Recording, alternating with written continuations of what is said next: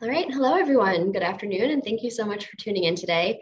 My name is Katie Peace. I'm the Director of Communications for the Preservation League of New York State. Thank you so much for tuning in.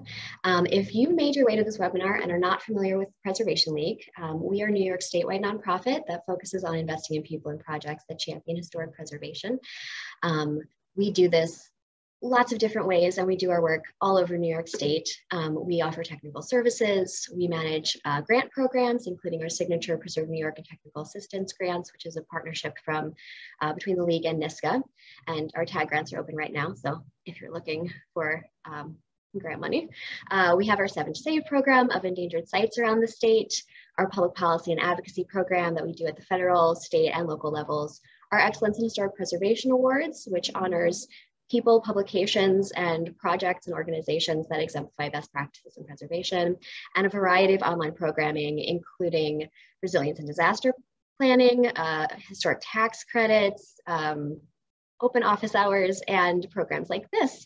And so today we're really excited to be talking about workforce development and preservation. This webinar is part of our Future of Preservation webinar series, which has been generously sponsored by the Peggy N. and Roger G. Gary Charitable Trust, so thank you to them. This is the last of that series that is currently on the schedule, so thank you for tuning in, and for tuning in all through this year for all of the great conversations that we've been able to host. As we were putting this program together, we were thinking about topics that are important to preservation now, but are also important to the future of preservation. So workforce development is absolutely part of that conversation. The skills that are necessary to take care of historic buildings, homes, cemeteries is quite specialized. And so making sure that the next generation has those skills is extremely important to the preservation field and to our shared cultural heritage and our built environment. So we wanted to gather some people who are doing really great work in that vein, who are managing really successful workforce development programs within the preservation field, to kind of talk about their experience, their best practices, and kind of have a group discussion about how we move this forward, how we help this aspect of preservation really thrive into the future.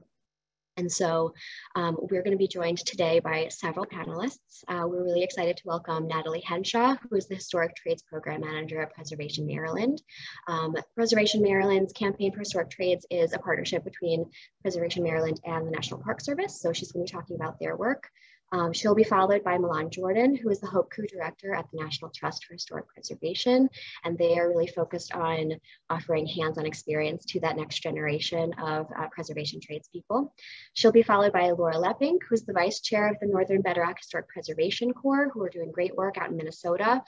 In her professional life, Laura also focuses on providing disability justice to many fields, including cultural heritage. She'll be followed by Cuss, who's the Regional Director of North America at the World Monuments Fund. Anne just started at WMF this year, and she's going to be talking specifically about their Bridge to Crafts career programs that they've been doing collaboratively with Woodlawn and Greenwood cemeteries for the last several years. So we're really excited to have Anne to give that kind of more local New York perspective. And then after Anne speaks, they will all be joined by Daniel McEnany, who is the Community Engagement Unit Coordinator at the New York State Office of Parks, Recreation, and Historic Preservation, the Division of Historic Preservation. And Daniel does many things at SHPO, including overseeing programs like the Historic Homeowner Tax Credit and Certified Local Government Programs. So we're excited to have him kind of guide that conversation. If during anyone's speaking you have questions, please drop them in the Q&A box. Daniel will make sure to get to as many audience questions as possible during that group discussion. If you have general comments, the chat will be open. I'll be monitoring the chat, so if anybody mentions anything that I can quickly drop a link to, I will do so there. And just to make sure that everyone knows, this webinar is being recorded. So you will be able to find it on our Facebook, on our YouTube. So if you can't stay for the whole thing, you'll be able to find it. If you love it so much that you want to share it with all your friends, you'll be able to do that too. And yeah, again, thank you for joining us. Thank you to our panelists. And with that, I'm going to hand it over to Natalie. Howdy. All right, let me share my screen.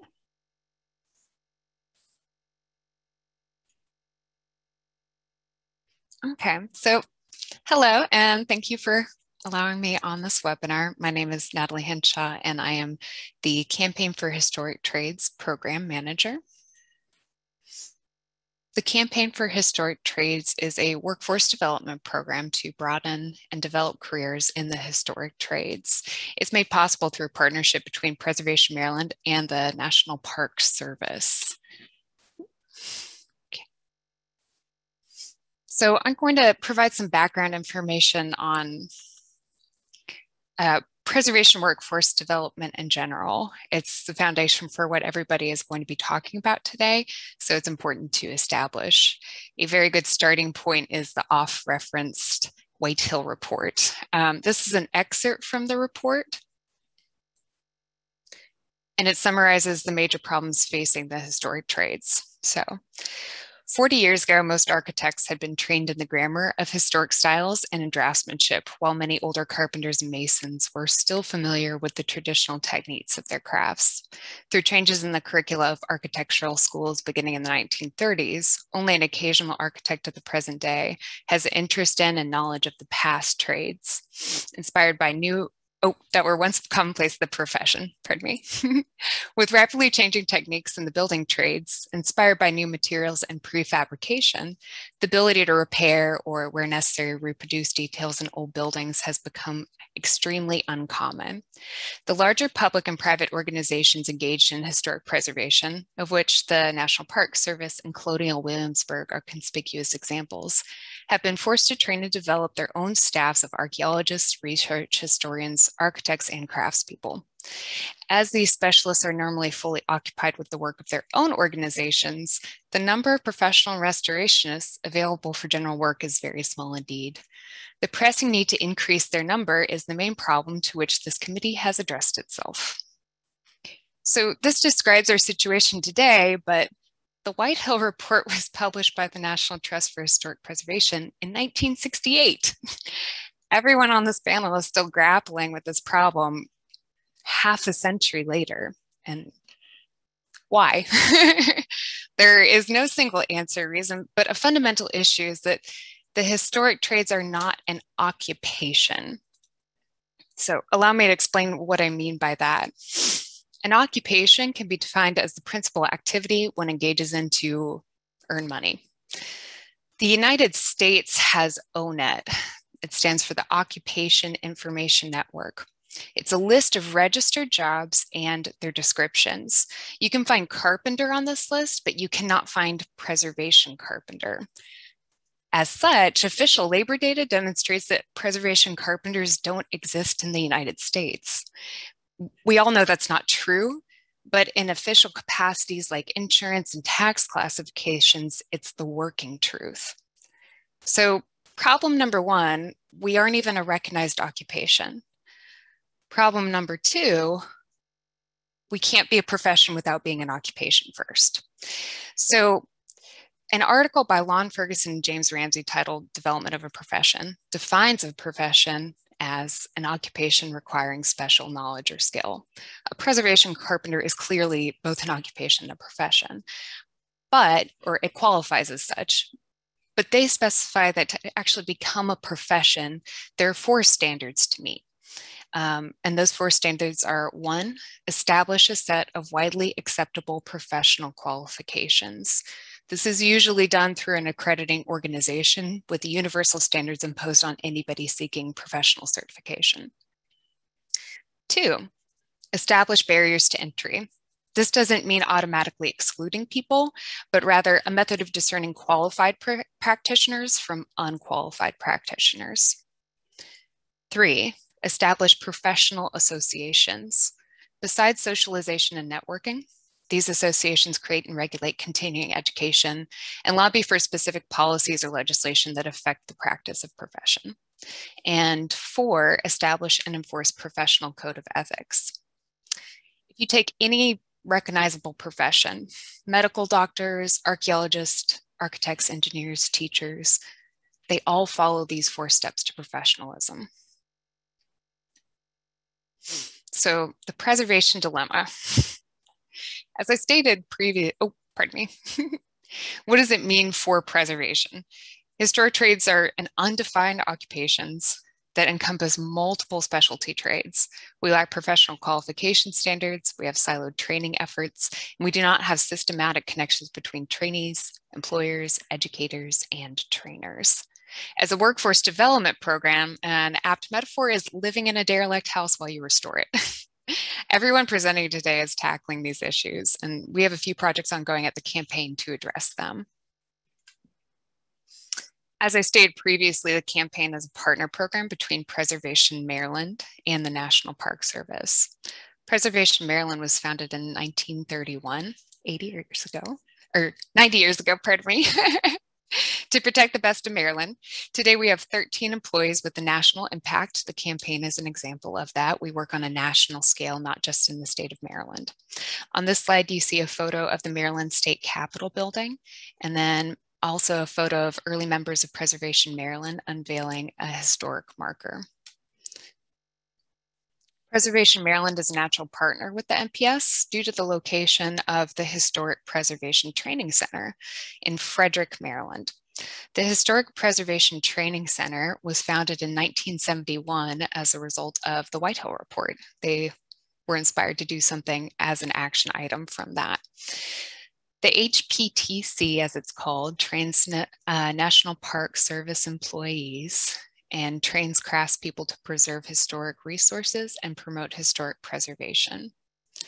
These photos show the headquarters for the Historic Preservation Training Center in Frederick, Maryland, as well as an NPS and trainee replacing wooden siding on a historic site.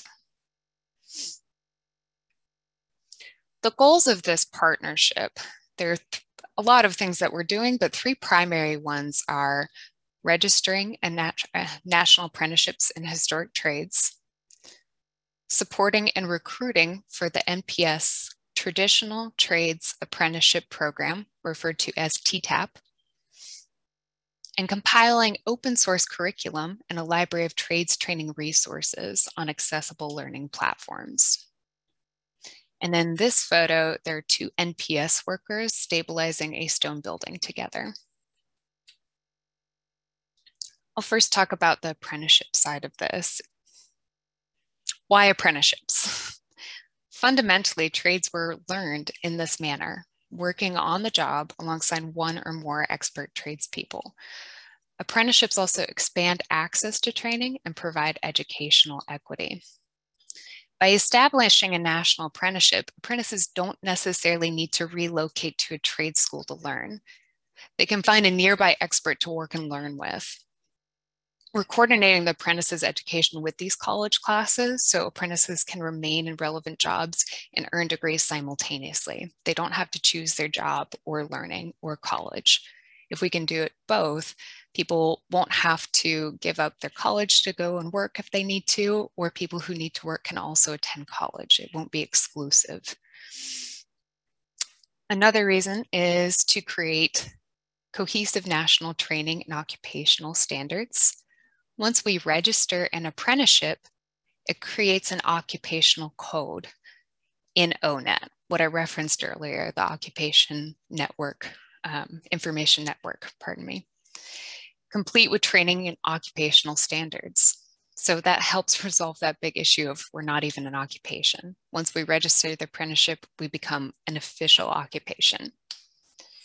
So these 2 points address historic trades specifically, but apprenticeships overall have been shown to benefit employees and employers.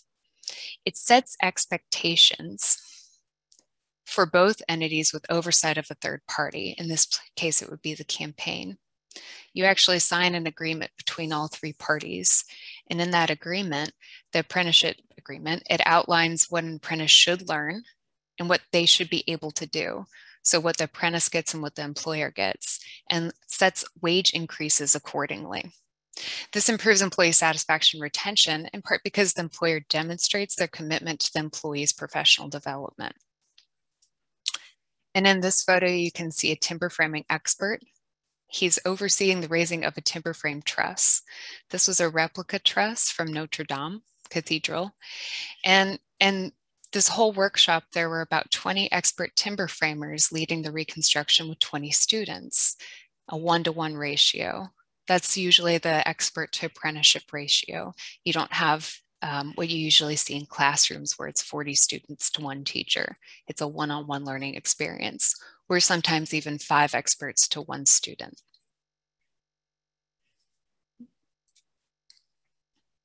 Our next major push is to help support and recruit for the National Park Service Traditional Trades Apprenticeship Program. In this program, the HPTC, Historic Preservation Training Center, coordinates with parks across the country to train people in preservation practices.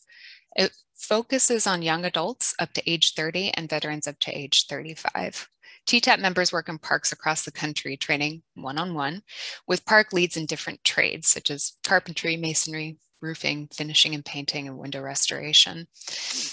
Not excluding anything else, but those are the main focuses.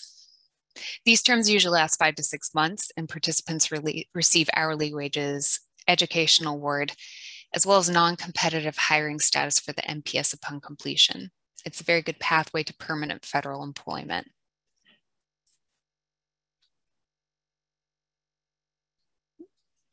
There's also broad support in the government for this program. It's expected to quadruple in size by 2023. The internal goal is placing a TTAP trainee in every national park across the country, which is 423 different sites. Right now, we place about 100 per year, so the goal is by 2023, there's almost 400. It's going to be very big. So we still face a major question on the quest to professionalism. How do you define and distinguish historic trades from modern trades? How do you create universal standards for vastly different skill sets? We want to coordinate with existing programs like the International Masonry Institute and the Association of Builders and Contractors to both include and standardize preservation training across different industries. One method to achieve this is through the open source curriculum that I mentioned earlier and the resource library. Our goals on all of these initiatives, we want to draw these lines back to these points. We want to ensure responsible stewardship of historic resources, promote the preservation of quality craftsmanship and professionalism through structured and standardized training. We want to provide secure employment pathways for the apprentices. And we want to align standards with existing programs and articulate reciprocity between them. And in this photo, there's 2 TTAP members up on top of some scaffolding and their silhouettes. Those are our major goals of the campaign, but we have a lot of subsidiary and supporting activities as well. Those include, but aren't limited to, advocacy to support training programs. We're trying to create toolboxes, toolkits, so other people can try and find financial public support for these programs. We want to create a public directory of tradespeople and businesses. We're going to host a training calendar and map on our website. And we want to assist program creation and development, as well as provide career guidance and support to people looking to enter the trades. And in this photo, we have a TTAP member parging a stone wall at the San Juan National Historic Site. So if anybody has further questions about it, they can email me directly at nhenshaw@historictrades.org or visit our website, historictrades.org. We're going to be continually updating it and things will be changing. But that is it from my end of the presentation. Look forward to any questions, and I will pass it off to Milan Jordan with the HOPE crew with the National Trust for Historic Preservation. Thank you.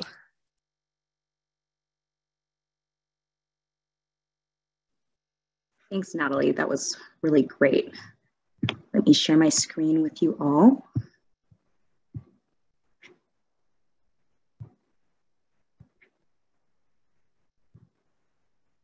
Okay.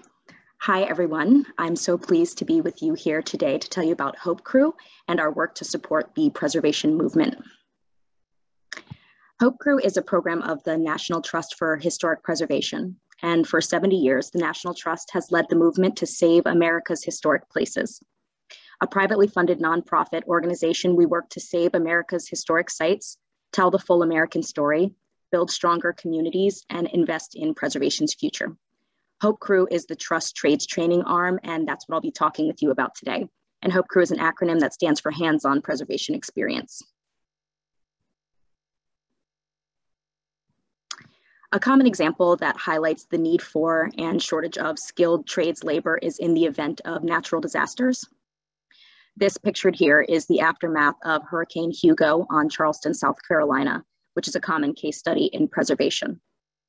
And now I'm going to read an excerpt. A disaster such as Hurricane Hugo, which devastated Charleston in 1989, dramatically illustrates that conservation of the built environment is fundamentally dependent on the skill and availability of the men and women who do the actual physical work of preservation. In the weeks following the storm, the shortage of tradespeople with the knowledge and skills to repair the historic fabric of Charleston's older buildings quickly emerged as one of the greatest challenges of the rebuilding effort. And that's from Lisa Sasser in a piece titled "Why the Trades Matter for Preservation." And Hope Crew is thankfully one of the few trades training programs that exist nationally and across the country that deploy different tactics and methodologies to address this shortage.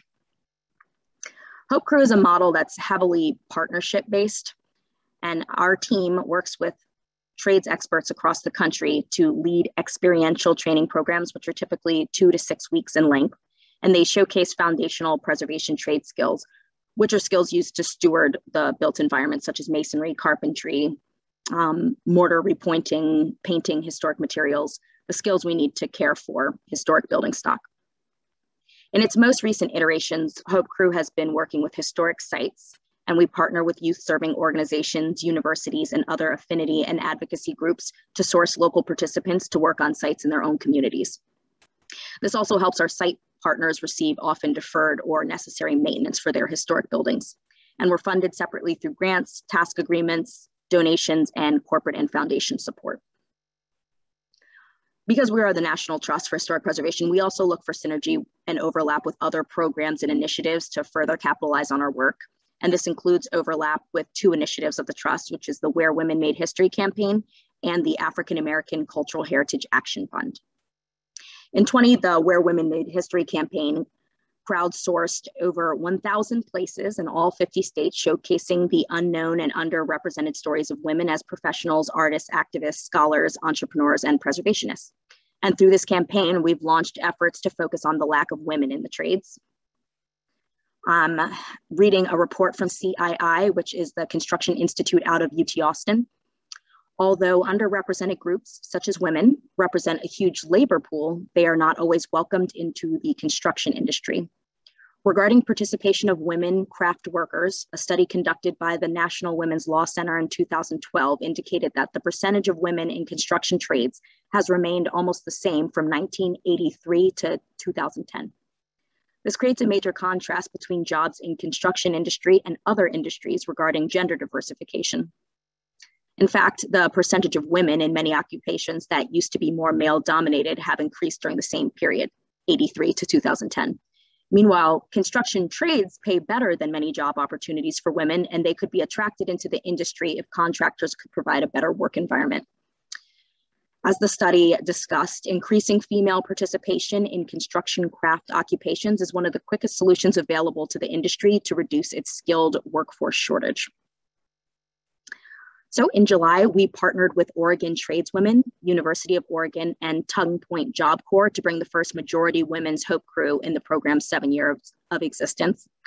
The project was all women in leadership and majority women for the crew, including the trades expert, who was Ariana McCow. She's founder and president of an Oakland-based Zilani Glass Conservation. McCow was also the first woman to receive a master's degree in stained glass conservation from the Royal College of Art in London. The Oddfellows building was also saved and is now owned and operated by women and is home to 3 women-owned businesses. And that's really one thing that I love about Hope Crew, and it's one thing that we're very proud of, is that in telling the full American story, we're able to craft experiences that let underrepresented groups see themselves in the preservation movement. This is a rough breakdown of the numbers of Hope Crew's impact, although those numbers have gone up now. Hope Crew has 3 general umbrellas or models in which we interface with the public. The first one is Introduction to the Trades, and that's also the one that the Oddfellows Project falls into as well. We secure funding, find a historic site in need, and source local youth to help address a site's need.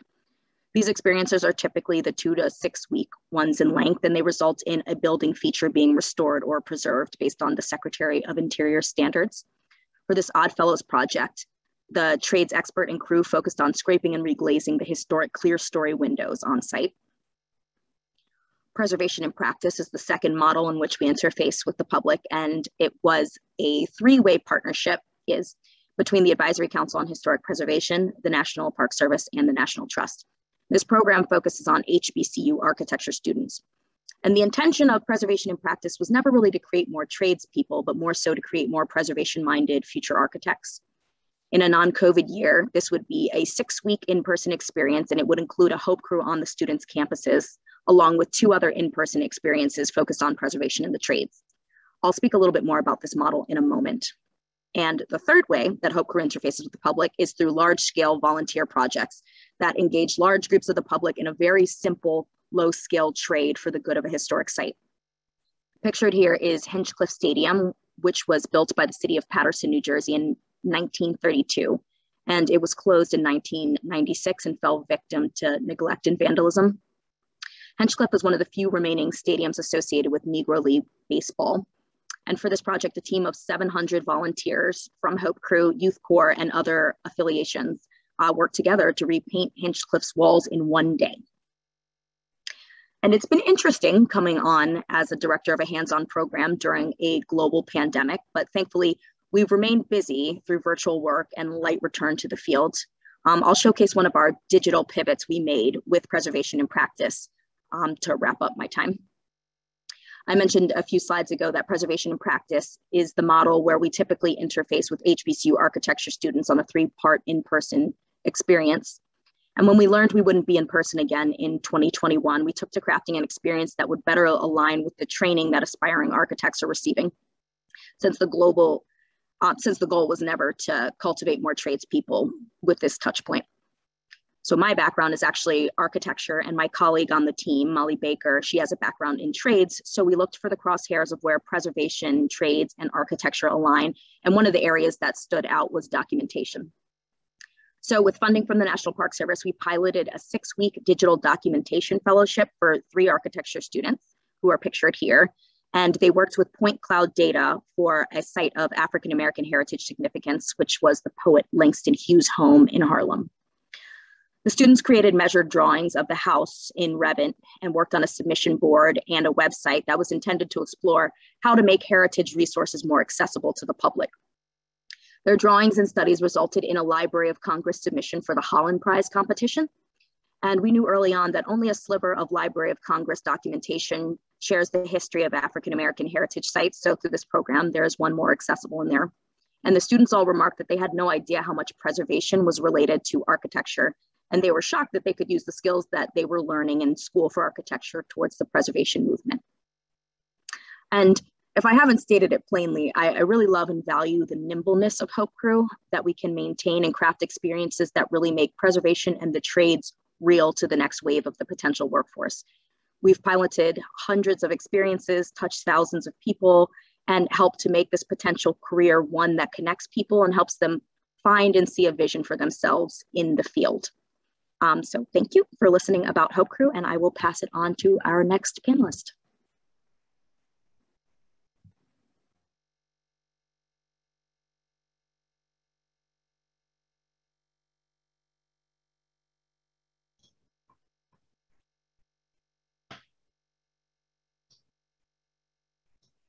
Okay, I think hope everybody can see that okay. Hello, my name is Laura Lepping. I use she, her pronouns, and I am currently serving as the board vice chair for Northern Bedrock Historic Preservation Corps. And I'm also a 2017 alumni of the program. Before I start, I want to acknowledge that Northern Bedrock is based in Minnesota, the ancestral and contemporary homeland of the Dakota, Anishinaabe, and other Indigenous people. As an organization centered on place-based history work, we acknowledge that many buildings we work on only exist due to the history of violence and erasure of Indigenous people. We must recognize that this history has shaped our landscapes, environments, and communities with which we work now. In turn, these trade skills that we seek to teach represent only a small portion of the intangible heritage that exists in the memory of the land that makes up Minnesota.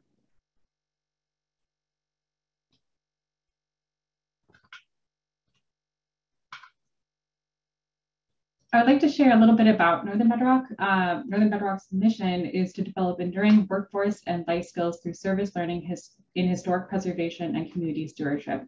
Our values are serving, transforming, preserving, and honoring. Our organization follows in the footsteps of the Civilian Conservation Corps, CCC. The core model seeks to lessen the skills gap between education and employment. Corps are locally based organizations that engage young people in service projects that provide in-demand skills training through service learning and community engagement. We utilize a camping program model and provide Corps members hands-on experience in historic preservation, community service, and conservation. We provide a variety of skills training to help prepare our Corps members for their career paths. Corps members also practice community living, leadership, and team building skills as they work to complete a successful field season. We have consultants, technical specialists, and project hosts that provide technical training and project supervision and complete work projects alongside our crews. Corps members also learn the value of team building, effective communication, goal setting, and conflict resolution. In this presentation, my goal is to share how Northern Bedrock is thinking creatively about trades education and how to connect with interested learners beyond the development of specific hard skills. The areas I'm talking about today are connecting people and places, embracing intersections, and finally craft self-sustainability and agency. On this slide, on the right-hand side, there is a map showing the 2020 service projects that Northern Bedrock completed. And it has little numbers across the map showing where our different projects were clustered.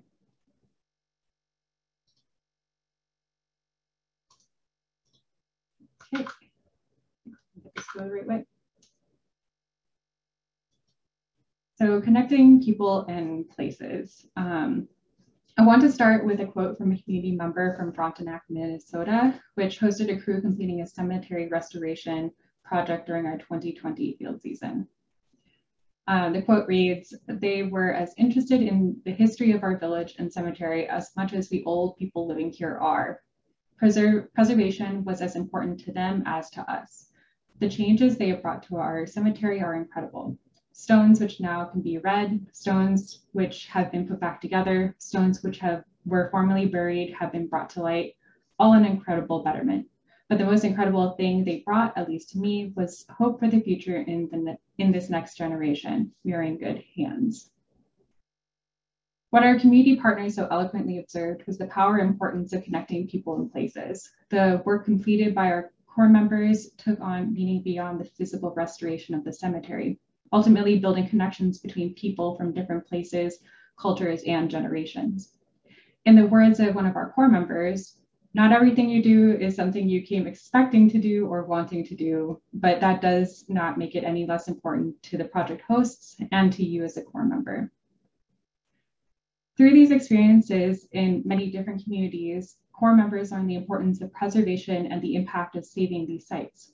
In many cases, these are more than just places. They are sites that provide community and collect stories of the many people that pass through its halls. This approach draws on reports such as the National Trust for Historic Preservation for People, A Vision for the Future, which outlines the need for people-centered preservation, which empowers people to tell stories and to engage in saving the places that matter to them. In many ways, we view our program as one way for young people to feel empowered to be change agents in their own communities. After each field season, we hope that our Corps members will bring back the skills to the spaces, places, and people important to them and understand how to turn their knowledge into action. When Northern Bedrock works on increasing interest in preservation trades, we realize we also must consider how to foster people's relationships to sites, buildings, and landscapes. And so to draw on the words of historian Dolores Hayden, quote, "If Americans were to find their own social history preserved in the landscape of their own neighborhoods and cities, their connection to the past might be different." On this slide, you can see 4 images across the center, which show different Northern Bedrock Corps members lifting a cemetery stone with a wooden tripod.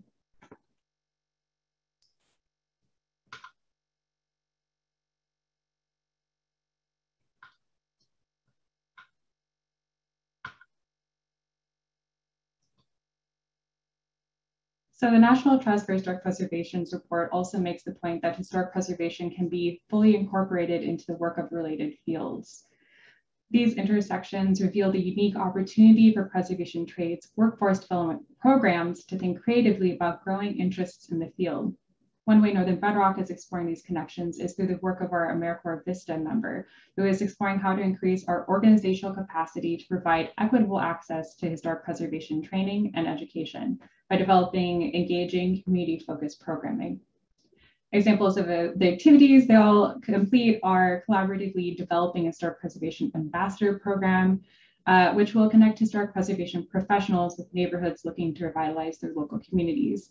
They will also cultivate relationships with local communities, develop the Northern Bedrock Can Do, local network of historic preservation professionals, and also they will develop a list of historic preservation professionals, resources, education, and hands-on training opportunities to increase access to historic preservation resources in Minnesota. In our conversations on connecting more people with preservation trades, we have become committed to discussing historic preservation social impacts. A couple of examples include discussions on economic and environmental impacts. The economics of historic preservation closely connects to conversations about connecting with communities, especially community development. According to the report by Place Economics, commissioned by the Advisory Council on Historic Preservation, quote, there was a consistent message and the research on the relationship between historic preservation and economics is critical and needs to be provided on a regular basis. Additionally, research on sustainability, efficiency, and environmental impact have become ingrained in traditional trade discussions, whether that's considering trade practices regarding climate change or results such as those published by the National Trust in their Saving Windows, Saving Money, evaluating the energy performance of window retrofit and replacement. Overall, historic preservation is intertwined with many contemporary concerns. By incorporating these related fields and exploring these intersections, we feel that we can expand the reach and level of participation in historic preservation. On this slide, there is a large photo of Corps members restoring plaster in an old church.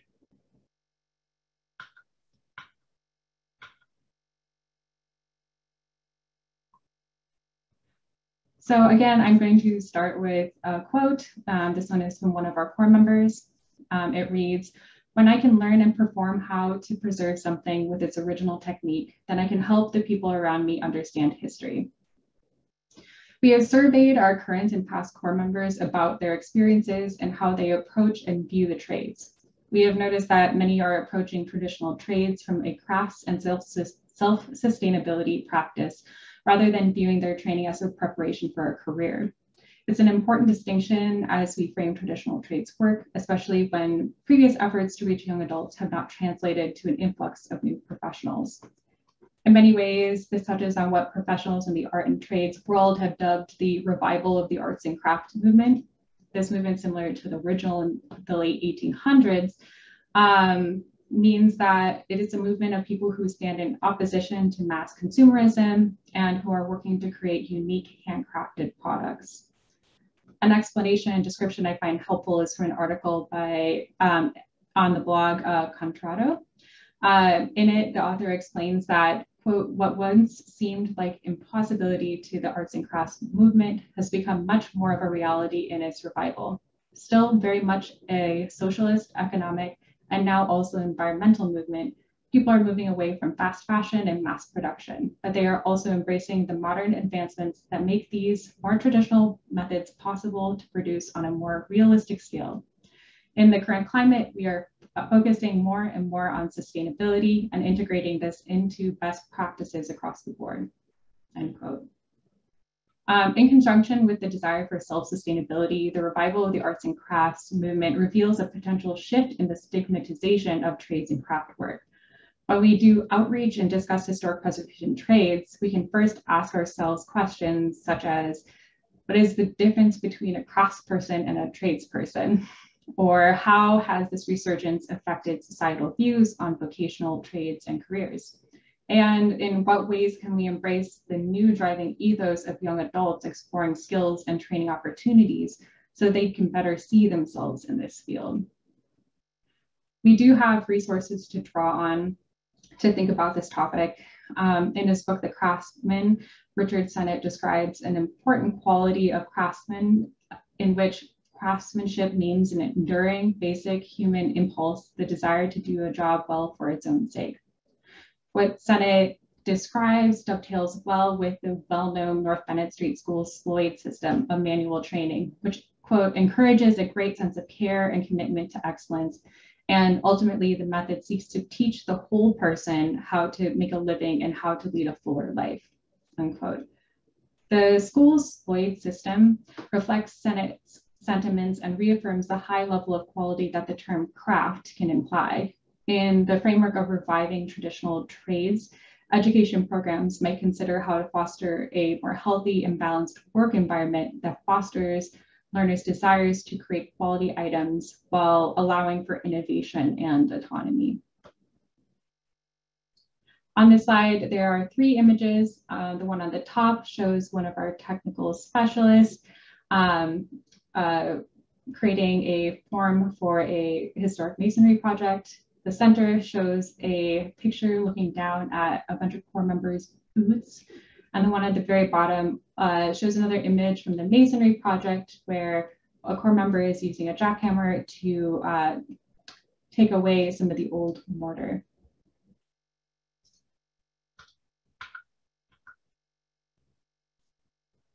So these topics represent just an overview of a few conversations our organization is having and how we are working to adapt our programming to fit into our contemporary context. Our hope is to continue exploring new avenues of how to relate to potential learners and how to connect to our broader communities, people, and histories. And with that, I'm going to pass it on to our next presenter, Anne. Thank you, Laura.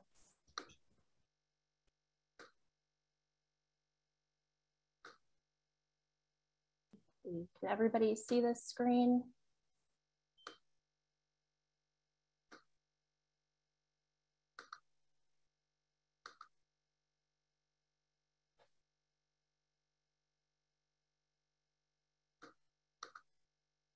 All right, can everybody see the screen? Yes. Yes. Okay, sorry about that. All right, thank you, everybody. I told you, Katie, it would be me with the technical difficulties, but I am Ann Cuss. I'm from the World Monuments Fund. I am the incoming Regional Director of North America. Thank you so much to all of our other presenters so far. It's been great, good information. And I'm really excited to talk to you about our own Bridge to Crafts career program. So to give you some background, the Bridge to Crafts career program, I'm going to refer to it as B2CC to keep it simple. It started in the spring of 2015 with a class of 10 interns at the Woodlawn Cemetery in Bronx in New York. Woodlawn is one of the largest historic cemeteries as well as a National Historic Landmark. This was our pilot initiative. It's to address the shortage of skilled trades and craftspeople who are qualified to work on historic resources in New York. I'm sure not to tell anybody on the call or participating that New York is a wealth of all different types, styles, materials, all kinds of properties of historic resources. So B2CC was formed to connect the city's underrepresented youth. We're talking people typically ages from 18 to 24. There is a high school component that we'll touch on briefly in a couple slides. And it's to connect the city's youth with hands-on training and education opportunities in masonry and stone preservation.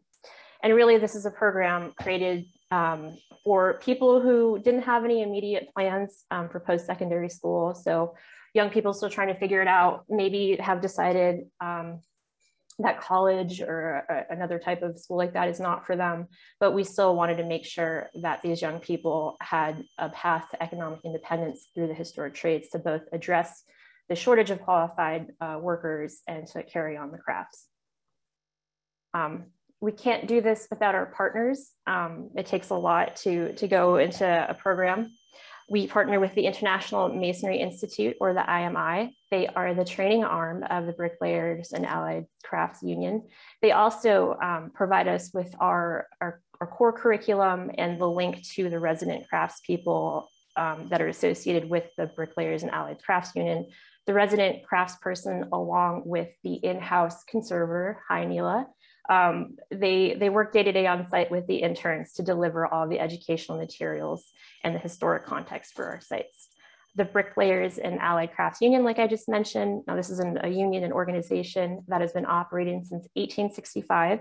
And this is where there's a wealth of the trowel trades, as we call them. So your bricklayers, stone, marble, cement masons, plasterers, tile setters, anyone who works with the trowel, they not only work to provide jobs and economic opportunities for their workers, but they also work to improve the quality of life for workers and their families. We also partner with a local social service agency.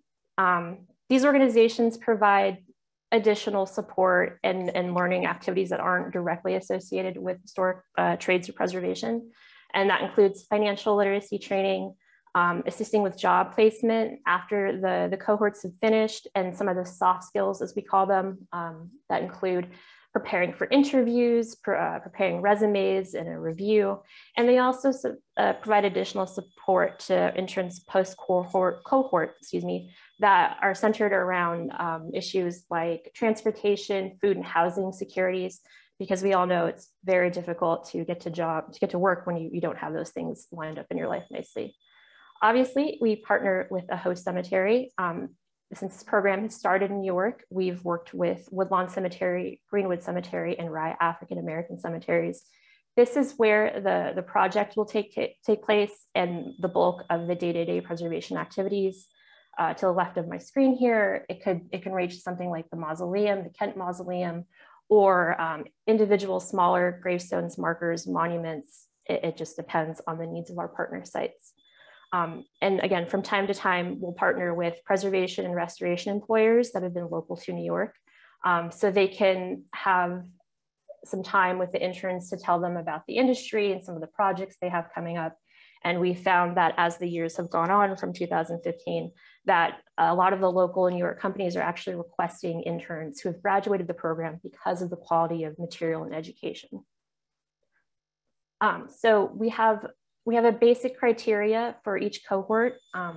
The host cemetery has to be historically significant. Both Greenwood and Woodlawn are considered National Historic Landmarks, but that's not to say that we won't work with smaller sites or help them support, because that's really the criteria. And where some of these threatened sites are is in these smaller local led and locally cared for cemeteries and burial sites. We do require that the host cemetery is located near a Bricklayers and Allied Crafts training facility. And that is because as part of our recruitment process, each intern will have to take a small hand skills test to make sure they have the aptitude. And again, the training facility provides additional classroom and hands-on space for interns to obtain some of their certifications and extra support throughout the program. We do work with a qualified social service agency. So what that really means is partnering with a 501c3 or 4 organization, nonprofit that has a mission of helping out our underrepresented youth. And really, this is where a lot of our recruitment and our candidate pool comes from, because these are the ears to the ground and they know what's going on with people individually and who may be a good fit, who may really benefit or connect with this program.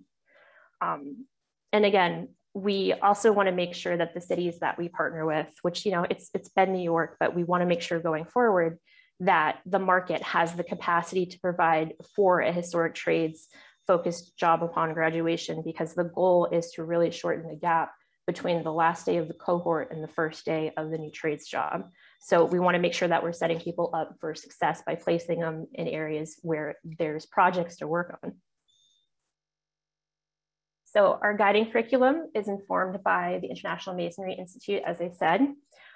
This is an abridged version. This is by no means the exhaustive list of what's covered, but this is a good introduction to it. Typically, each cohort is a 10-week program. First, the interns are exposed to the Secretary of Interior standards and the guidelines for the treatment of historic properties. You know, and really that information covers what does it mean when something is historic? Why do we care about it? How do you treat materials when you encounter them? So there's overview of information that's continually reinforced throughout the cohort. Everybody will receive, it is expected to adhere to basic site safety practices. That means interns or CEOs or the president himself If you've ever worked with me, you know that I really take it seriously that safety is everybody's job. So we want to get those habits started early in someone's career and get them familiar with what's expected. And that rolls into exposing the interns to the materials and products that we commonly use in historic preservation and restoration. So they learn a basic overview of chemistry interactions, how to read product and materials data sheets, and how all of those things interact and play into safety so that all of the day-to-day activities are safe for both of the intern and the resource that we work on. Interns also learn an overview into documentation standards. So that includes making a measured drawing, learning how to do things to scale, how to take a good conditions photograph, because this continually becomes an issue in the field. I don't know how many of you have gotten conditions reports or field visit notes with photos that look like you're trying to find Bigfoot because everything is blurry and unframed. It's my personal mission to combat that in our industry. So we make sure that everybody has a good orientation to that. The interns will also learn basic stone identification and typology. So what's brick, what's granite, what's marble, how do those things interact, where do they come from, and how that shows up in different themes and time periods in historic architecture. The interns use all of these skills and information to learn how to do a conditions analysis, and that's really orienting people with the language of preservation and the materials and conservation sciences, so they understand what's a step crack, what's a lintel, what does sugaring mean. We want to get people comfortable with speaking to each other and learning this jargon, so it makes them better tradespeople. And of course, all of these things are rolled into teaching what's the basic appropriate maintenance and repair methods for historic resources. And that's something that's reinforced day to day on site. Each intern has the opportunity to gain a couple certifications that we hope will give them just a little more employable competitive edge as they enter the workforce. So that means that the interns have the opportunity to earn their Occupational Safety Health Administration, or OSHA 10 or 30, depending on the cohort, as well as their standing and swing scaffolding certifications, aerial lift operators. So that's your scissor lift, your boom lift, your cherry picker, whatever you refer to it as. And very excitingly, the interns are also participating in a yawn mortar patching class and certification. I mentioned we have a high school component earlier, and this is our partnership with the city's Department of Education for the Rising Seniors Summer Program. It's much of the same information that's carried out in the 10-week cohort. It's just abridged due to the constraints of summer.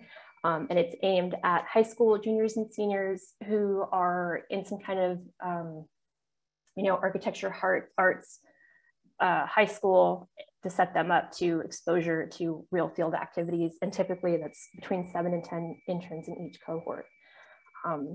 It's all the same things of a regular B2CC. It's just pared down for age appropriateness and time appropriateness. So looking at some of the successes since 2015, especially coming into this position, as Katie mentioned, I'm happy to report that to date, we have 170 graduating interns from our 10-week program.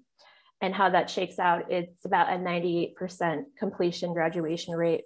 Occasionally, there's been a dropout for some mitigating circumstances, or someone may have started the program and realized that the historic trades are not for them, and that's fine. These are things that we'd rather find out sooner than later as we're setting people up for careers in their livelihood.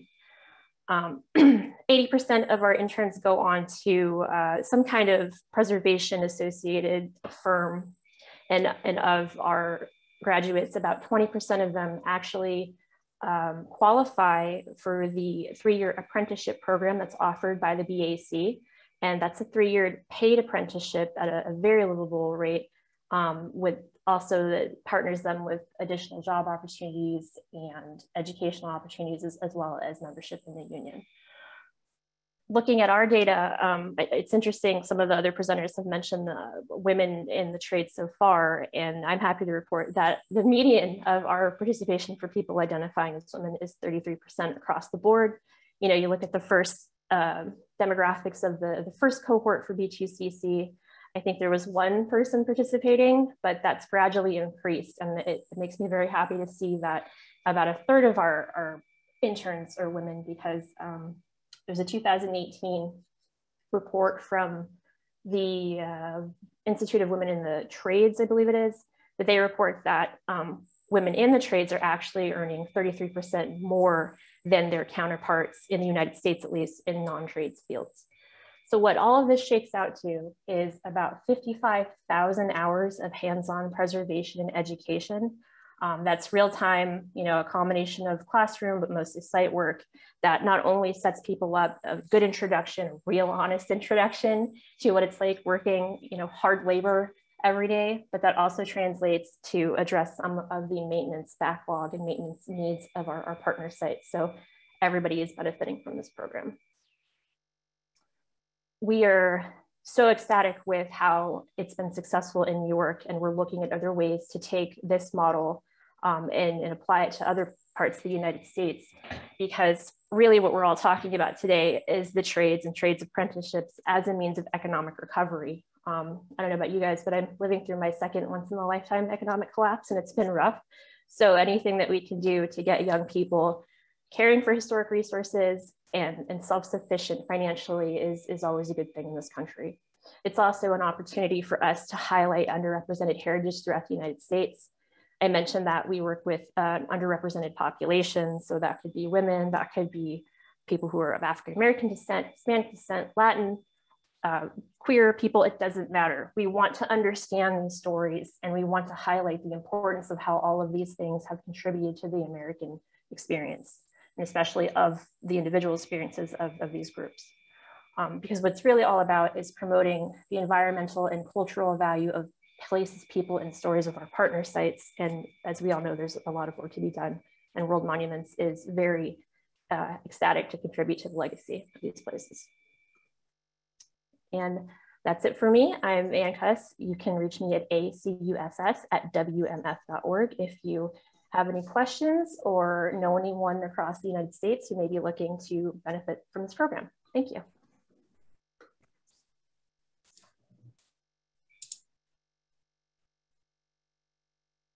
All right, we're going to move into Q&A here. Can I ask everybody to join us back on the screen? I want to thank the Preservation League for bringing together such a dynamic group of people. This was really impressive. I have a lot of questions for you. I encourage the audience to please put some more questions into the Q&A. We've got plenty of time to go through them. I'm with the State Historic Preservation Office here in New York.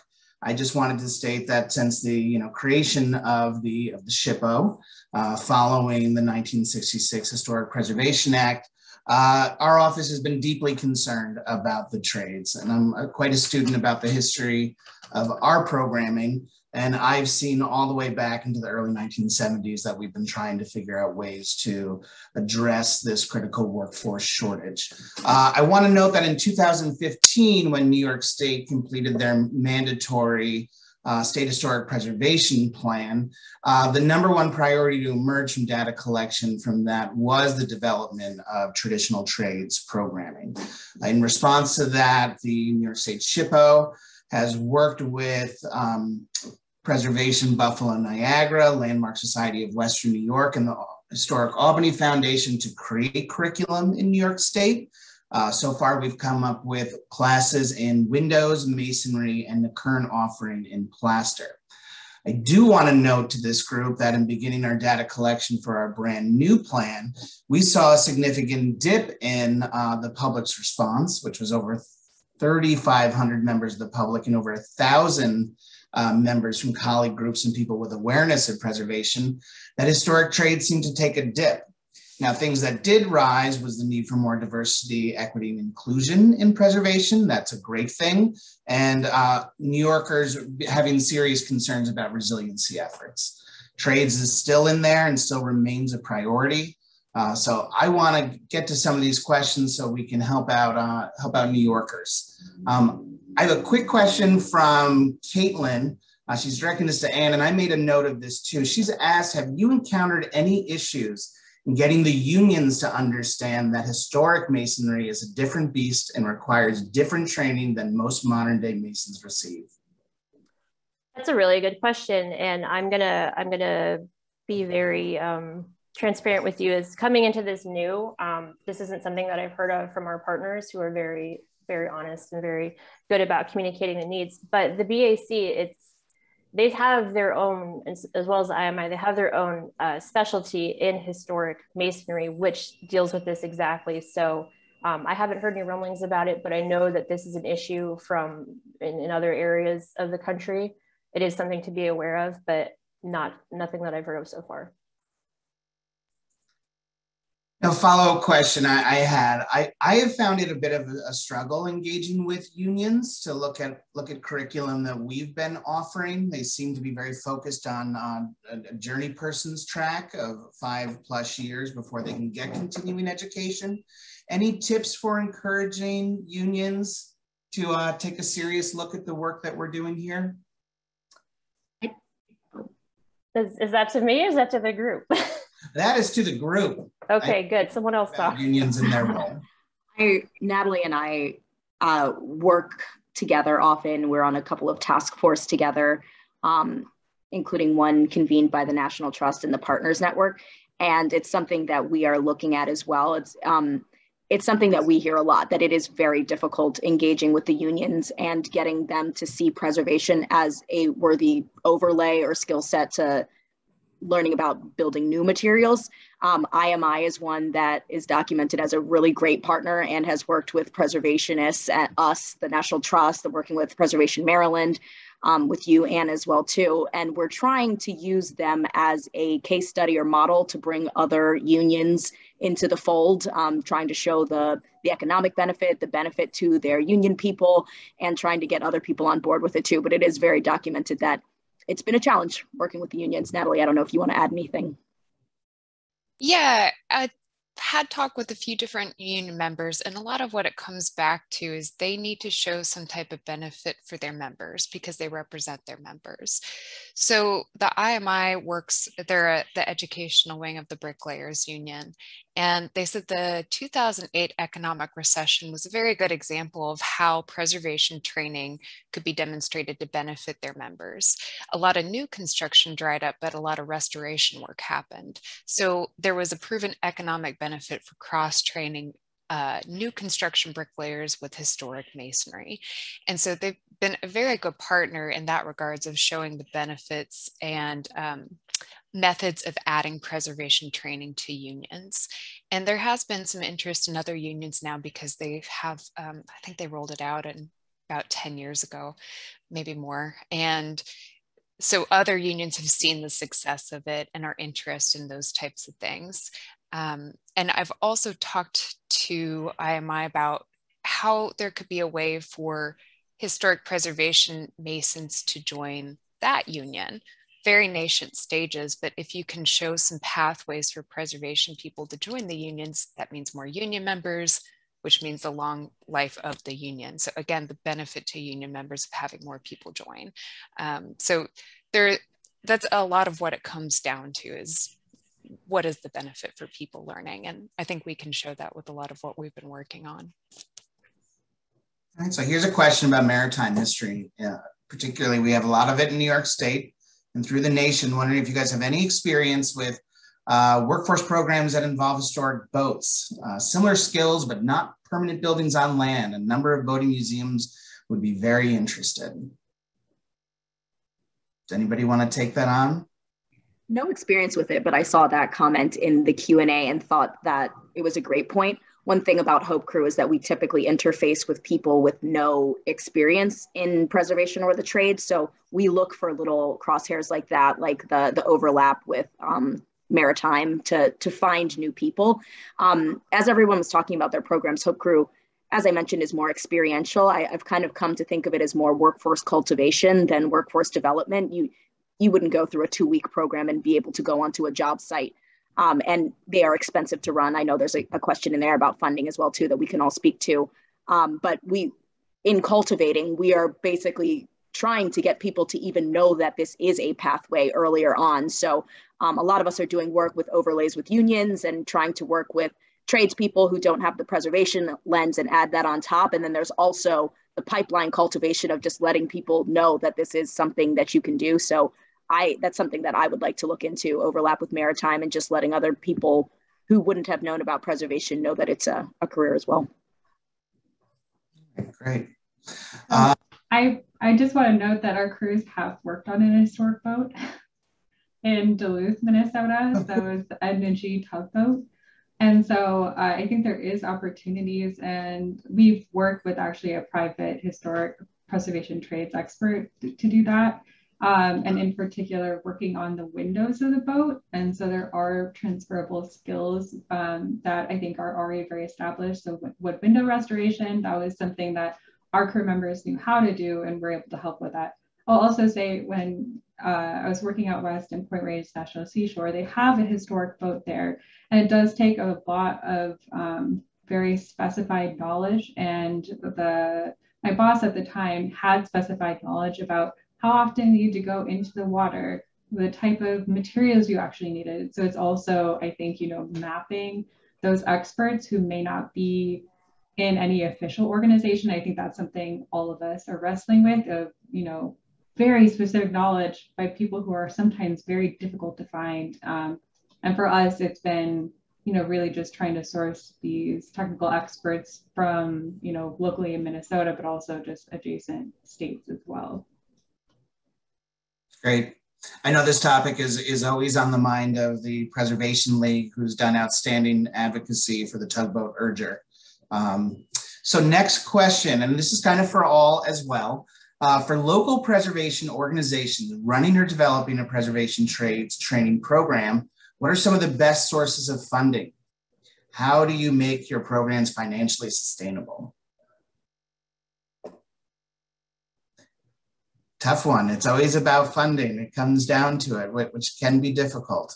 I'll start. So B2CC and the World Monuments Fund is a little bit different, because we do have private or corporate donors that are very generous and give us the leeway to support initiatives like this. So I know that everybody is not in that, that situation. So Milan, could there be the Broom grant? Could there be some of the National Park Services grants for smaller community or underrepresented heritage that could be utilized for local levels like this?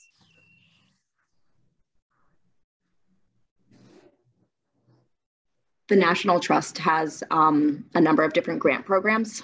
So if there are local 501c3s who are looking to do something in their community, trying to do workforce development or training programs would be something that would be eligible for some of those grants. They're competitive, but the National Trust also applies for grants from national funders, foundations. I think a lot of workforce training programs, trades training programs, could fall under community investment. So we've explored banks and other people who might like to invest in their communities locally. We are a national program, so we will look at local sources and then do a project in that community, which would be a likely model for a local organization to follow as well too. But the funding is a major piece of this, both because it costs to do the programs, it costs for the materials, it costs to do the restoration, but I would also advocate that people pay those going through the training in trying to change, I believe it was Laura saying in her presentation, trying to change the public perception of trades and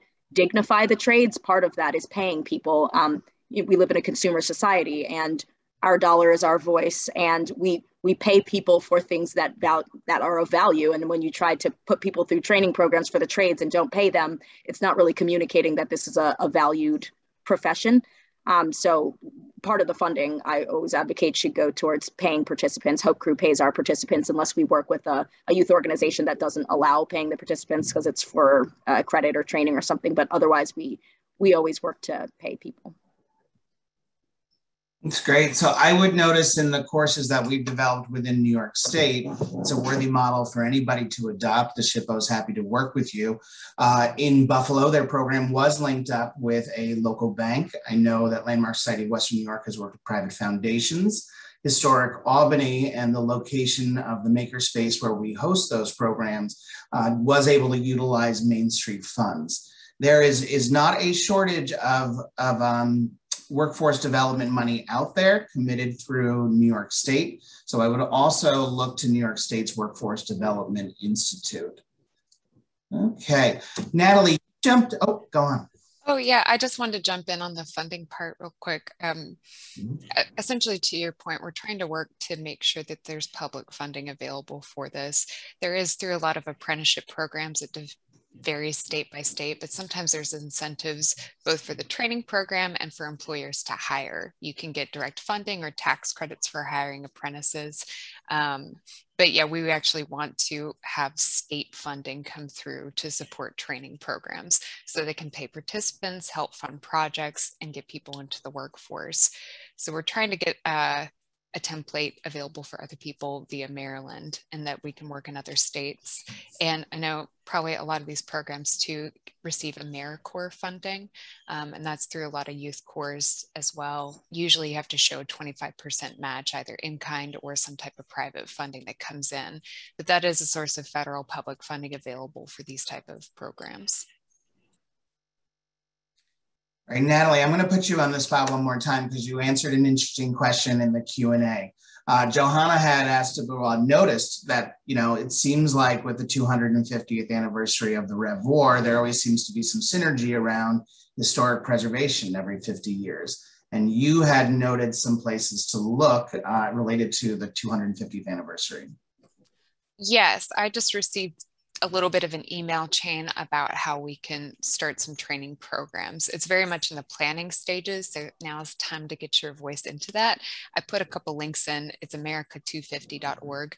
There is a Parks Preservation Public Spaces Advisory Council. It was announced back in July, but there is also a link where you can plop in. Thank you. Thank you, Katie. You can put in your thoughts for what it should be. So if there's a lot of public support for these type of training programs, then there might be more money that comes that way as well. Great. Johanna submitted another thing here. In the Hudson Valley, they're frustrated with the lack of trades training and therefore founded a certificate program in historic preservation at SUNY Westchester Peekskill campus. Great. We had the misfortune of starting when COVID was beginning, so it's been a rough start. But as we get on our feet, perhaps a conversation with SHPO about collaborating. Yes, absolutely, SHPO would collaborate. And I believe Natalie would also collaborate. We've been talking about some of our existing curriculum development. She talked about curriculum development. So Johanna, we would love to connect following this. Next question might be directed towards Anne. Are you thinking about expanding the program beyond cemeteries to churches and other historic buildings? What about bricklaying and pointing as well as stonework? So some of the bricklaying that happens at some of the sites that we already do, but there is a discussion and there's an idea that we're going to expand. I think my vision and our vision at WMF would be to expand in the materials conservation and preservation practices. So thinking about, and Laura, you know this like the back of your hand, windows, if they're wood or if they're metal, they're always at risk of being ripped out because there just aren't people to treat them and care for them appropriately, or to, you know, draft maintenance plans so that they don't get to these chaotic states. So, you know, metals is another area that I would like to see. There's so many monuments, statues, memorials all across the United States and a lot of them are city backed or municipally funded. And again, they're lacking. I think that we may be open to the types of places and sites. I don't know about sacred spaces. That's not something that we've really broached. But yeah, we're open to it.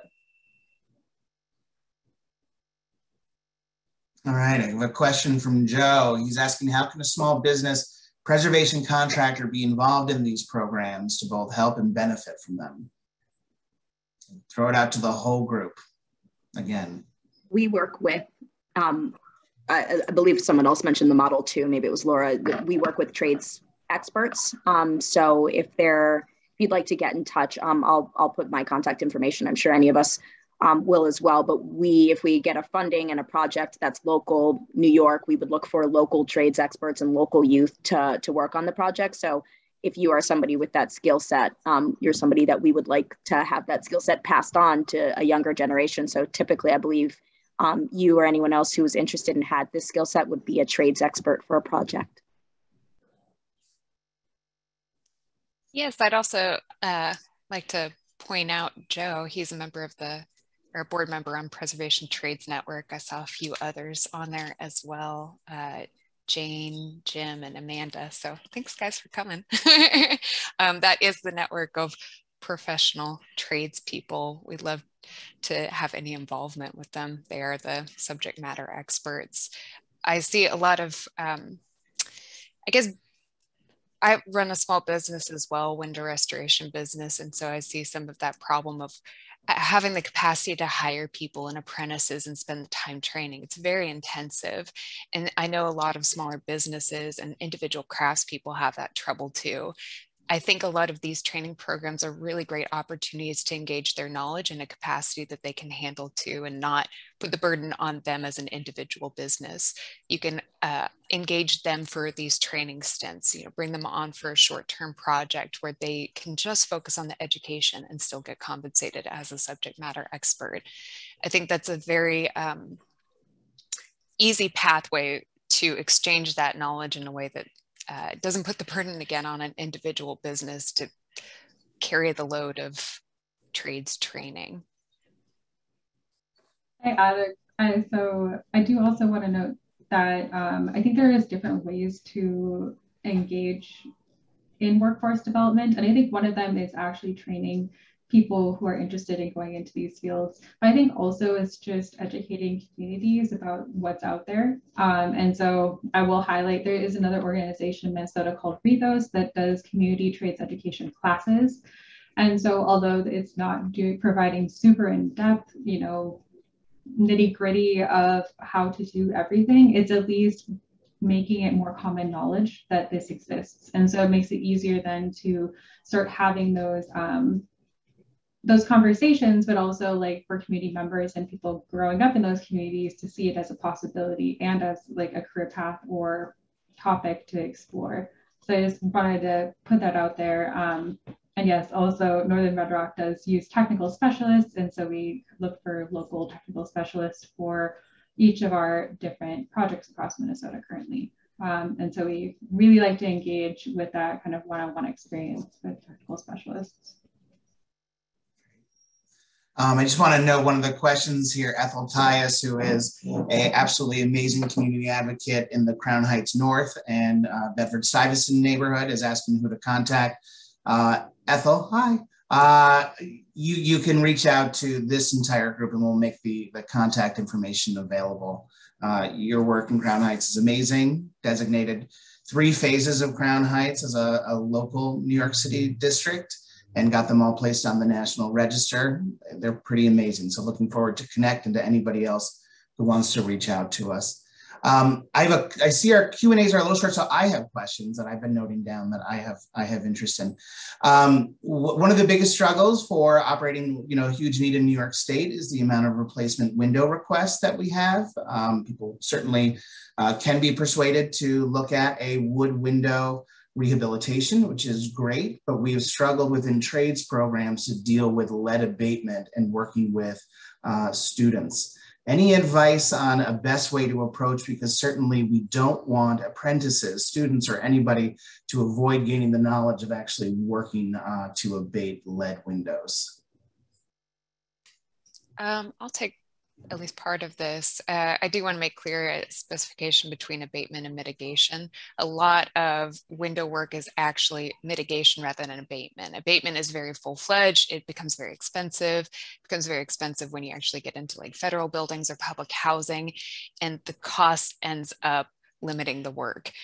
Sometimes I have to do the price estimate. I'm like, I couldn't afford window restoration that I'm bidding out.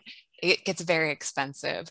So I think that there are definitely ways that you can do cheaper mitigations that don't end up causing long-term problems. Another big expense is undoing bad work. So I think there are methods that we can teach homeowners, don't do this to your window. You can do a temporary thing and it can still last for 10 years and you can save up for it. And I think that any type of training for people in the window restoration business, I know there's a lot of homeowner workshops, but that's always a big concern is the lead part of it. If you're training people in the window restoration, lead mitigation classes, lead RRP classes recognized by state and federal governments have to be a portion of it. And it is costly, but I don't think it's worth undervaluing the damage that lead poisoning can do. So I think they just need to be very integrated, not only window restoration, but in a lot of restoration. Just lead safety needs to be a component of it, honestly. Anybody else like that? Northern, oh. Laura. Yeah, I was just going to say, integrating those conversations, I think, within a training program. Northern Bedrock actually goes through lead renovator certification for all of our core members, because we do a number of window restoration projects. And so that's a process we go through in orientation to make sure that we have safety practices in place, but also that lead renovator certification is good for, I believe, 5 years. I'm gonna not be super confident about that number, but it lasts long enough. So after they leave our program, they will continue to have that certification, and also the knowledge to know that they can be safe and how to be safe going through that process. And so I think safety, as mentioned at one point, it's a huge thing for Northern Bedrock to make sure core members understand hazardous materials and where to find them and how to mitigate or abate them. All right, I'm going to ask you maybe a controversial question for some people in the field. There's lots of discussion about updating various guidance briefs, the Secretary of the Interior standards. They've been around for a while, slight tweaks. I'm wondering what this group's perspective is on how the Secretary of the Interior standards for rehabilitation are working now and how they can improve for our new workforce.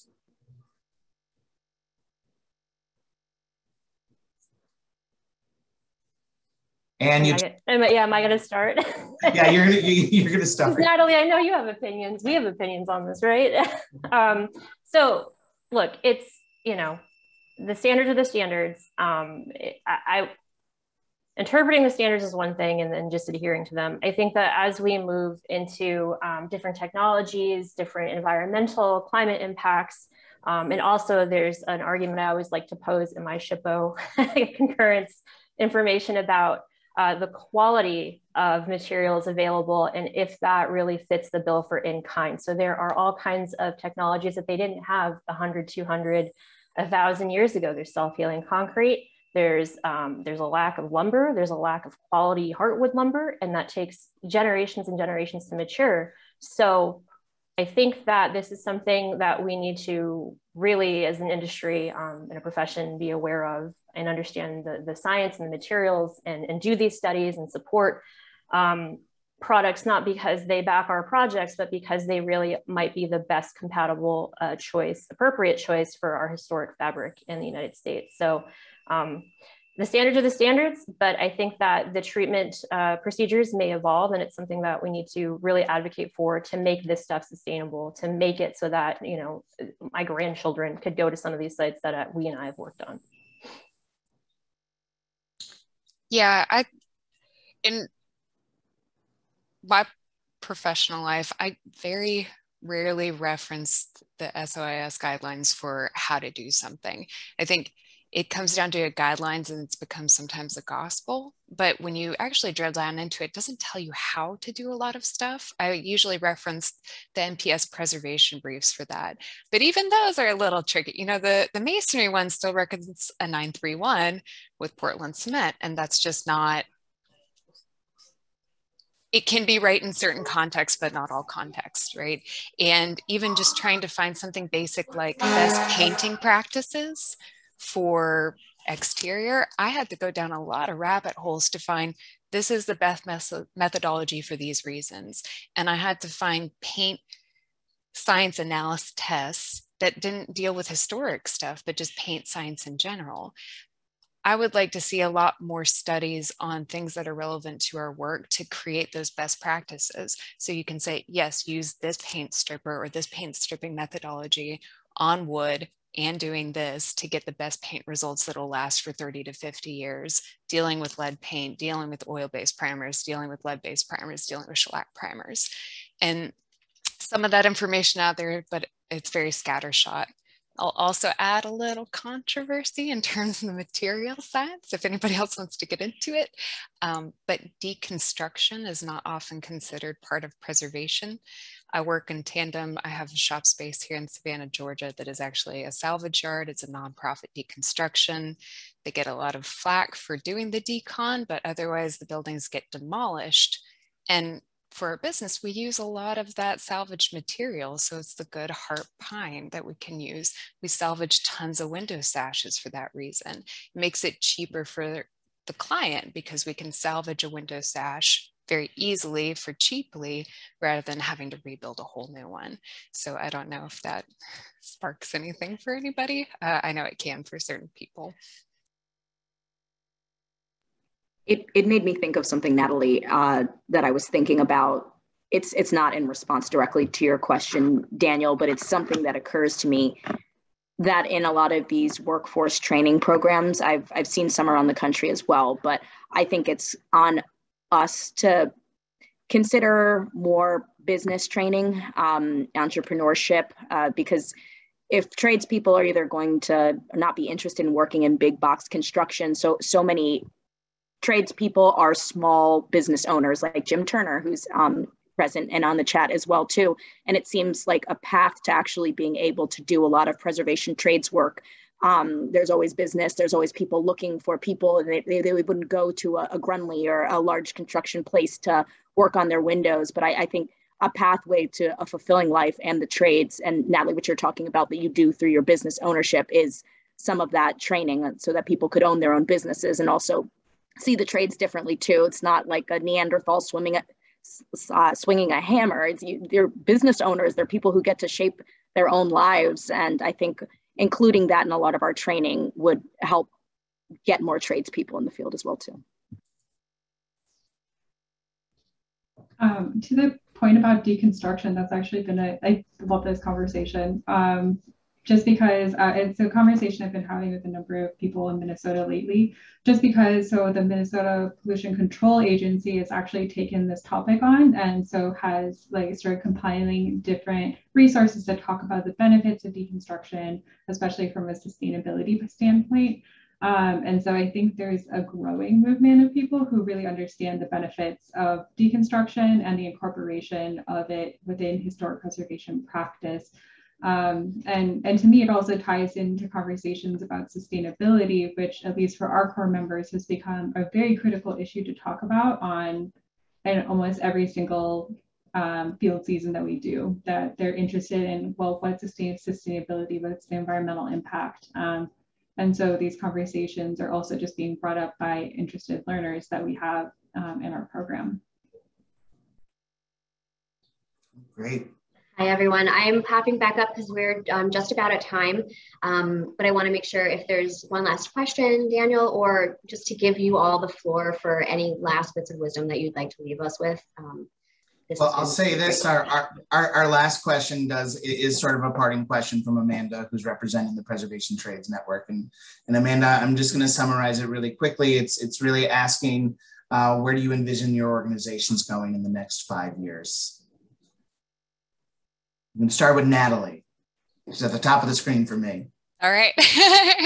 I've talked with Amanda some in the capacity with PTN. We want to work with them on creating that directory of tradespeople, who are the subject matter experts. I'd also like to see working with them on that professionalism side. What does it mean to be a profession? Those are the people to help decide. And how do we start qualifying the people that we know are professionals, but how do we make everybody else know? What is that stamp that somebody needs that they can very confidently go across the country and say, yes, I am the subject matter expert on this thing. I can teach, I can mentor, I know what I'm talking about, I can write curriculum. I think a lot of what we're doing all kind of drives up to that point. So I'd love to keep working with PTN in that regard. I think everybody else can talk about the educational components and how that ties into. So Anne, thoughts on the next 5 years? I would like us to really just expand and really frame some of this apprenticeship trades, just the history, the stories as a form of justice and as a form of reconciliation, especially for underrepresented groups. I talked about a bit about there are stories to be told. And that's really the meat of what I do, is trying to find these local little things that happen that build up to bigger national movements and aesthetics and values that shape our country. So I would like to do more types of material science, because that's, you guys know me, I'm a nerd, that's what I like. But also this is not just about saving an old, beautiful colonial building. This is about giving a voice to people in our country. And I think that we all value the need for that. Laura? Well, I'm just going to jump off what Anne is talking about. And, kind of like I mentioned before, the conversations we're having with our core members about why they're interested and why they're participating in our program often have to do with justice issues, and also have to do with seeing themselves within the built environment. And so we also have a number of conversations regarding, places that they find important or that they're passionate about, because, it's difficult because sometimes you might be working on this log building that they have no connection to at all. But, what we're trying to do is frame this as you're gaining skills so you can work on the places that you want to, that you can save the places that are important to your cultural context, to your identity, and to telling your story. And so I think for us, it's just teaching these hard skills isn't enough anymore. And so really connecting it to these greater contexts and the importance within our communities is something that I think younger generations and people transitioning into the field are looking for. It can't be just a hard skill question. It needs to be this greater context and impact question. And so next 5 years, hopefully you're going to see those connections being made more frequently and regularly. All right, so we'll conclude with our representative from the National Trust Hope Crew, Milan. Yes, I'll try to be quick. I know we're at time. I think Amanda's question, it was maybe about where PTN should be in 5 years. I'll answer that, and also where I would hope Hope Crew would be in 5 years. What's sticking in my mind, I believe I saw an application come through for something with Jim Turner and Andrea Sabatini, and they were talking about an interview series, something of the sort, but it comes to mind what Anne and Laura are speaking about as well, is just showcasing the other side of trades. So there's the actual hard skills training, and then there's showing people the lifestyle. What would your life look like, to help them see the full picture of more than just the bricks and mortar of what a life in the trades looks like. I think that's a great place for PTN to contribute. I mean, they're the trades network of these tradespeople, and telling the story of what your life is like as a tradesperson, I believe would resonate with some younger people who are interested in social justice and interested in other lenses. For Hope Crew, I would hope that all of us, everyone on this call, all find a way to work together. We have this trade shortage, we have these amazing programs, and the shortage still exists. And I want us to all come together and actually make a dent in this, to figure out how our programs sequence, to build off of each other, and to just get everyone working together towards the cause. Thank you. Great. Thank you so much. This was an incredible program. You all are doing really great work, and I really appreciate the time that you took today to share it with us. And one of the reasons I love doing these webinars is that, we focus on a specific issue like workforce development, and it reminds us how intersectional preservation is, because workforce development is also social justice, and it's also sustainability, and all of these other things that interact with it, and economic development. And so I appreciate the larger contextualization of how this fits in the wider preservation field, and why it's so important that we keep talking about it, and why it's so important that you all are doing the amazing work that you're doing. So I really appreciate that. And to everyone who tuned in today, thank you so much. If you all have any follow-up questions, you can reach out to the League or anybody on this call.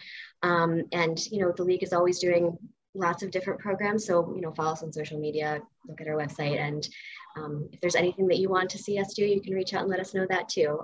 But Daniel, thank you so much for leading the conversation, and Laura, Milan, and Natalie, thank you for being with us. I really appreciate it. And yeah, I hope you all come to another League program soon, and yeah, we'll see you soon. Absolutely. Thank you all.